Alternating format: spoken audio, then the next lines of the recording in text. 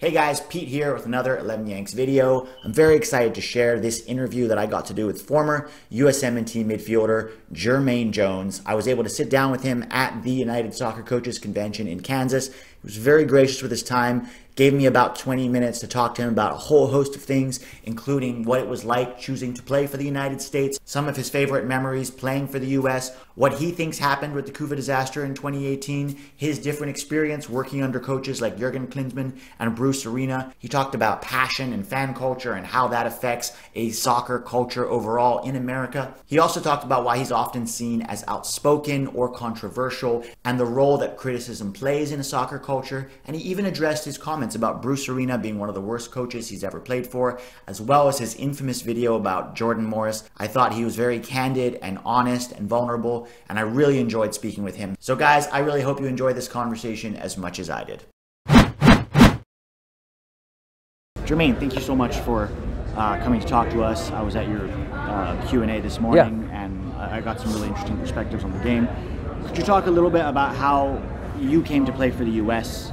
You know, what were the factors that helped you to make that decision? And just, you know, we have a lot of dual nationals in the national team now, and the feelings of making that decision, what it's like. I remember in 2010, I think before 2010, end of 2009, me and Bob Bradley started getting in touch, because I remember Michael Bradley was playing in Gladbach and I was playing in Schalke, and we were always in touch. And so I reached out with my agents to the federation, and we asked if it's possible to make a switch between from Germany to go play for the United States. But so they denied it, because there was a rule, and I played in the U20 World Cup for Germany in Argentina. So they said they will be not able to do it because you had a qualification World Cup, like something was not in the paper, so you were not allowed. But then in 2010, I think there was a voting about all the smaller countries and everything. They voted against the bigger ones, that if you have youth qualification games or youth tournaments, you will be still available if you just had friendlies for the first team. Gotcha. So then they reached out in 2010, and Bob Bradley came straight over to have a meeting with me. So he came, we had dinner, and after that dinner I decided, and I said like, okay, if what he, you know, the conversation we had and everything, it felt good, and I was like, you know, I were always connected, because what I said in my previous interviews, that my parents just split up really young, when I was really young, so I grew up without a dad, and I knew my dad is in America, so I always wanted to play for the national team, so that he maybe can see me on TV and be like, oh, that's my son, you know. And so I had always the goal, and then 2010 it happened. Did you reunited with your dad at any point? Yeah, after 20 years. Yeah. 20 years, wow. Was he proud of you?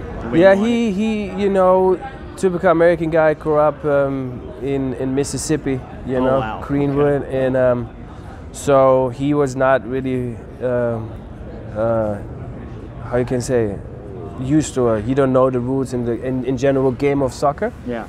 But when I brought him the first time, he was kind of surprised. He was like, oh my God, wow. Yeah. But it was in general, it was a different vibe, because happiness of after 20 years, you know, you don't see each other and all that stuff. So we met the first time in Miami. That's awesome. Hey guys, you need to check out Bounty Sports, which is a totally different way of playing fantasy sports. Instead of picking players like other websites, you pick teams, you compete against other players, and you win cash prizes. Signing up is easy. There's no deposit or credit card needed, and what I like about this is that they've got multiple contests running simultaneously across multiple sports. This week I'm playing the Premier Pick'em, $3 entry fee, $81 prize. These are my picks. West Ham beats Newcastle at home. Arsenal beats Brentford. Aston Villa, I think, gets a tie with Watford. Crystal Palace will lose to Pulisic-inspired Chelsea. Liverpool definitely beats Norwich. Southampton will get a draw with Everton. Brighton will actually beat Burnley. Manchester City, I think, gets a draw with Tottenham. Leeds gets a draw at home with Manchester United. And Wolves will beat Leicester. Here we go. So, guys, if you want to play against me, go use my code 11YANKS. That's 11, no spaces, all caps, YANKS, and get $5 from Bounty Sports for you to use. Come play against me. It's a ton of fun. Don't forget, you can either click the link in the description or use the code 11YANKS when you sign up for Bounty Sports. What was your favorite memory playing for the U.S.? My favorite memory, I would say, of course, the goal against Portugal, but then I would say the first game too, when we played against Poland, and I had the chance to wear the jersey the first time. It was the number, I think, number 15 I wore at this time. Was that a friendly? It was a friendly, I think, in New York. Okay. And you know, because I was so excited, I was like looking forward to you know, play for the national team, and then standing there wearing the jersey, you know, listening to the national anthem and all that stuff. It was special. And then of course the goal in Brazil. Yeah. You know, it's always a point where I always say, it starts already in a young age. When you're young, you dream about every time about maybe going to a World Cup or like an Euro Cup when you play in Europe and stuff, Champions League and all that stuff, and then making it and scoring a goal against a top team and everything, coming out of this, you know, group of death. It was special. Yeah, I remember I was in Minneapolis visiting my sister at the time, and I was in a bar. Very few people were watching the game, and you scored that goal, and I lost my shit. I was jumping up and down, screaming, "Let's go!" And I was like, "What is going on? What is going on? It's the World Cup, guys! Pay attention!" And people did. People were like, "Oh, this is America." I'm like, "Yes!" Yeah. So it was really cool. It was like, for me, you know what was the crazy on that goal was, in the moment, of course, you celebrate and you're happy, you know. But then after that, when I got back to the hotel. Yeah. And then started looking all social media, and you can see like all the celebration in different restaurants and bars. Yeah. Then I was like, okay, that's a moment, you know. That's a moment will stay in history. For sure. After 2014, and then we had the Copa America in 2016, another high point, going to semifinals. Yeah. What happened after that? Because leading up to 2018 with the World Cup, and I know you weren't involved all the way to the very end, but you were there at the beginning. What happened with us? Why did we fail so spectacularly? Do you have any thoughts on that? You know, there's a lot of stuff, you know, you can discuss. I think there was wrong or made decisions, you know. If you want to talk about wrong players maybe in the system, wrong players in, you know, at the time, you know. And I can just speak for myself, you know. I felt I was still ready to go, you know, and I always say that if I will be in that team, that I'm pretty sure that we will go to the World Cup. You know, I was always a leader of the team. I was a person who hated losing, and I will always try to make my teammates better. In having me on the bench or in the first 11, I think it would be no difference. But at that time, I think as a person, Jermaine Jones, if I look at as a coach view, if I had the chance to bring Jermaine Jones for qualifying for the World Cup I would definitely bring him. Yeah. But when you ask me what was the mistakes, I think there's other people you have to ask and go deeper in, because that's not my position to criticize on people. You know, I just can talk for myself. Yeah. And for myself, I was still ready to go but I got not picked. Yeah. So what you worked under both Bruce Arena and and Jurgen Klinsmann as coaches.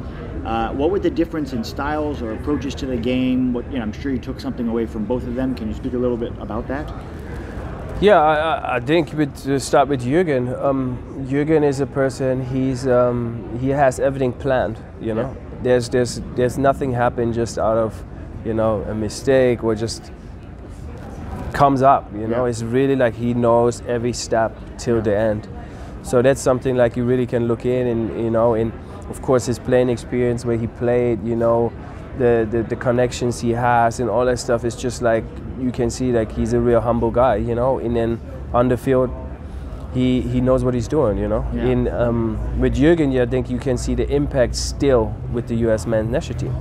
Everything he asked in wanted changed is actually now in place, right? And that's why we're having the situation that our country is developing that extremely fast in soccer. You know, in Bruce, I think if you look at Bruce achievements, especially in the MLS, it's amazing. So you have to give him credit for that.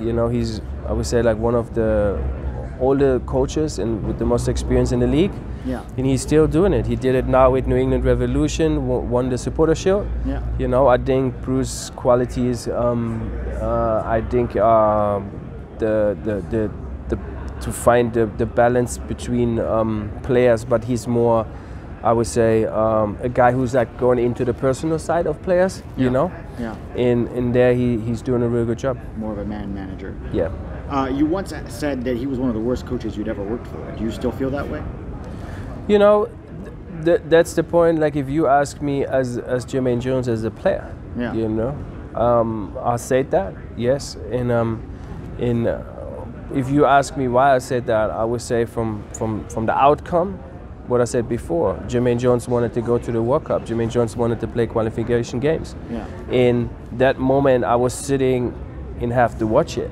Yeah. And I knew that I'm better than the players that were still playing. Mm-hmm. In the training session I've been through and I don't see how there's developing, you know. Yeah.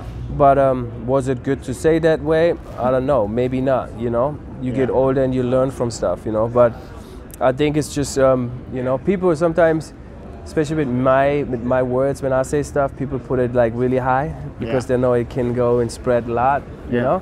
So, but he knows it, you know. I talked with him, I apologized to him, you know. I think he's a good coach, you know. He changed soccer here, especially with LA Galaxy. He did a good job over years, so we have to give him credit for that. Certainly. And you know, he took 2002, took us to the quarterfinals. Yeah, exactly. He did good stuff with the national team too, for sure. One thing I've always admired about you is that you're not afraid to say what you think, and you have passion and you have personality. And sometimes I coached in Europe and in Asia, and what I noticed in most places in the world is that's just part of the game. There's passion, and passion is messy. It's not perfect, right? And sometimes I feel like here, certain elements in the soccer sort of landscape in America want passion, but within a certain box. They want passion only this way, and that's not how passion works, right? Passion is free. And could you speak a little bit about, you know, personality and passion as it relates to the game, and how that relates to the growth of a game and people caring more about soccer? Yeah. You know? I think like you can see it as the passion. If you talk about passion for the game, then you just have to look at countries like in South America or look at in Europe, you know. There's a healthy kind of passion for the game, you know, and I think that's important, you know. This is why we playing it, especially all the players who want to play it. If you go into a stadium and the stadium's empty because nobody comes to the game, nobody can scream, nobody. You see it now with COVID. Like it's you don't want to play, you know, because you need people there. You need people with passion. You know, I love to play always against teams that like playing in CONCACAF or playing against Mexico in Mexico, you know, or something like that, because you know, just you go out there and they're all against you. But it's nice. They have the passion, and I love that. You know, it's the same when I played in Turkey. They have extremely passion. You win, they celebrate you. You lose, you're staying at home for like 3 days. You know, but I think that's something I think as a player you really appreciate. You know, that the fans have that passion. I believe they should have it. You know, and be allowed for it.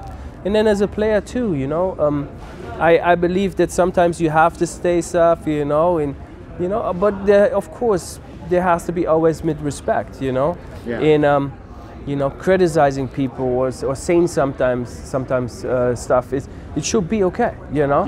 You just have to be, you know, be smart enough. Don't talk in front, you know, about your teammates. Whatever you want to relate to yourself, do it. This is what I say every time with myself. I was a player. I love to take the pressure on me. I love to say something, but a lot of times people don't recognize. They don't know me. They know the person I give you.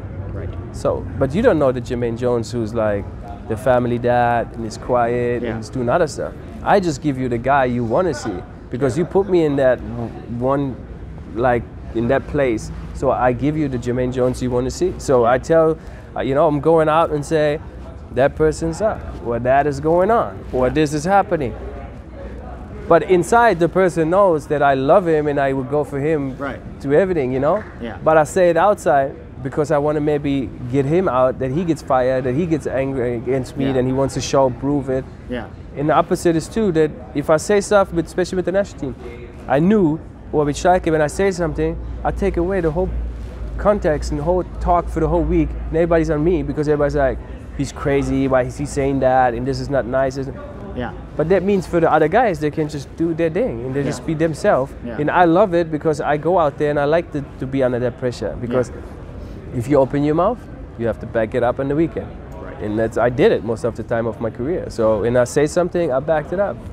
when you were at LA Galaxy, you made a video about how important it was for players to be challenging themselves in Europe, right? And you spoke a little bit about Jordan Morris, but what you said was the same thing that Jurgen Klinsmann and Bob Bradley before you had also said.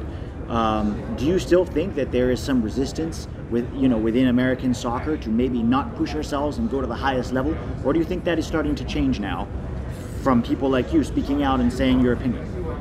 You know, that has, for me, was like the funny part on that whole interview when I did it. It had nothing to do with US soccer and nothing to do with the league, you know, or MLS. It was, I went individual against one player, you know, and that was Jordan Morris, you know, and I said because you know the video. And I said that because from my side, I want to have players to be hungry and they want to be battle with the best, you know? And that's what I want to see on players. And this is why you see it now. Look at the Weston, look at the Pulisic, Reina, and all the guys. You can go to the whole men's national team and they all play in the highest level, you know? But this is why our league gets better. You know, this is why our academy system in MLS gets better. Because now kids, they want to go there. They want to play Chelsea. They want to play Ding. Yes, is that good for all of us? 100%. It helps MLS. It helps USL. It helps the national team. If we get our players as soon as possible in the highest level, they will be good. Because that means they're leaving maybe with 17, 18 and going playing over there.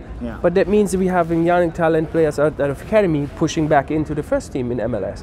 So it's a coming and going, you know. And that has nothing, from my side, was nothing against MLS or US soccer. It was just in general, I wanted the players to be more hungry and not just like, oh, I'm comfortable here and I take the comfortable road, instead of being like, oh, I battle myself every day in training to maybe get that one position in the top team. Okay. Is there anything that you think there's anything we do in the US that the world can benefit from in soccer? Maybe it's technology or sports science. Is there anything at all, or even the way we do things? We don't have promotion relegation. I'm just curious to hear your thoughts. Because I know we can learn a lot, obviously, from most of the world, and we do need to. Is there anything that we can bring to the table in terms of the soccer conversation? I think it's like if you go in, I would talk about the academy system. You know, like. If you see now the develop phase and how it gets quicker and better, like look at FC Dallas, like they're sending one player after each other over to Europe. So that means we're doing something right in the academy system. And now different companies, I say different clubs looking in what Dallas is doing, how they're doing it, setting it up. You can see Real Salt Lake City, they started now building a real facility for the academy. And in all that, it's just like I think other countries, they're looking in, because I'm talking with teams in Europe and teams I played, and they're all interested in the youth system here because they're seeing just like that we're producing more and more kids coming, and this is just the beginning. We're just 25 years in professional MLS, or it's 26 like with everything. And if you see the develop, it's unbelievable what is coming, and I think that all the other countries recognize that. Awesome. Last question for you. Do you think the US can win a World Cup in the next 10 to 20 years? Or is that too high? You know, every tournament starts by 0-0, and you cannot. There's favorites, yes, and there's no favorites. But I would say if they continue to rebuild and continue to, you know, look at just the group right now. They're young. They will stay for the next couple of years together, and they will just add pieces to it to make them better. So. Why not? You know, I believe in them, and I wish this country that we can do it at one point, you know. If it's in the next 10 years, I don't know, you know. But I believe that if we building in creating something good, it can happen. Because I remember nobody had back in the days Greek on their roster that they can win the Europes. And they won the Europes. And everybody was like, how's that possible? So there's always, you just have to have luck with the group, you have to have luck who you get in the last 16 and all that stuff, and it's always possible, you know. And for me, it's the point is, if you doubt against it, come on, and you're an American, there's something wrong. So exactly. That's very American to believe in something that's almost impossible. To say anything is possible, we can do it. Exactly. That's what this country is built on. And that's the way to go, I think. Awesome. Thank you so much for taking the time, Jermaine. I really appreciate it. Thank you. I'll see you soon. There we go. Thank you. So it'll be on YouTube. The channel's called 11 Yanks. We have about 12,000 subscribers.